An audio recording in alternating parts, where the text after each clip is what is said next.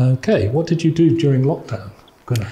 Lockdown, I was trying to do my best, and I was not planning something, to be honest, and just improving each day, making my best, and trying like this. But I mean, psychologically, of course, it's very hard to you don't know what to expect, but when you are working for your goals, even it's I know you can't really make this out, it's good.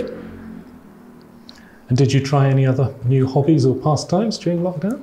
Well, I go to horseback riding, so yeah, I have done it, and I love reading, so I pass my time like that. Whereabouts do you live? I live in Azerbaijan, Baku. Oh, in Baku, right, Yeah. a very famous city. Yeah. Chess city. When was the last time you played over the board chess? Here, actually, I played in Gibraltar Chess Festival. So, and this year, I mean, it's great to be here again, and playing here. I'm very happy. Have you played in any major online chess events during the lockdown? Yeah, we had Olympiads, and then had chess speed championships. Then had the challenge of Polgar and Kramnik, by Julius Polgar challenge. I played there, and which is continuing. It will be the second leg in June. So lots of games and championships. Everything is good. Great. And have you watched the Queen's Gambit TV series? To be honest, I had a glimpse.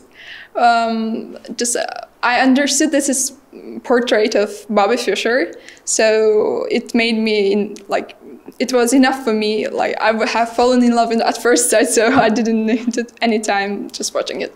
Right. So you just saw a couple of episodes? Yeah, okay. Exactly. Do you think the Beth Harmon effect will be good for chess and for women's chess? Exactly.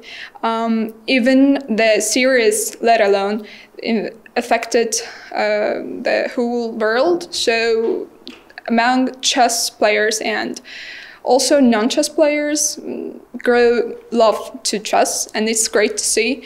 And to women chess especially, it's another great story, because I never seen too much young girl to be interested chess this much before Queen's Gambit, so it's a great initiative.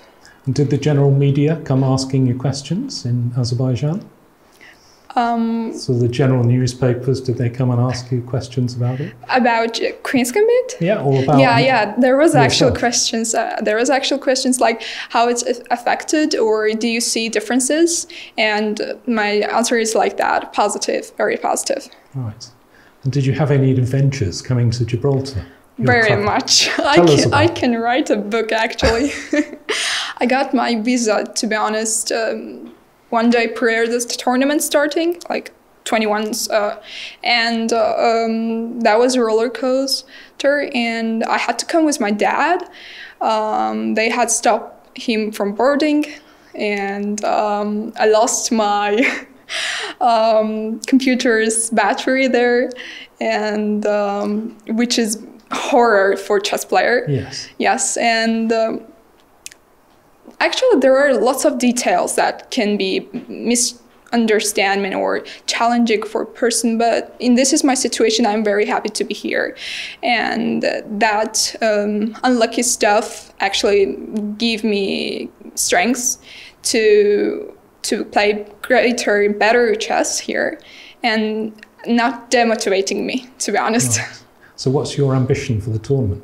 Just playing my good chess, and I really missed playing off the board, like not online chess, and to be happy here.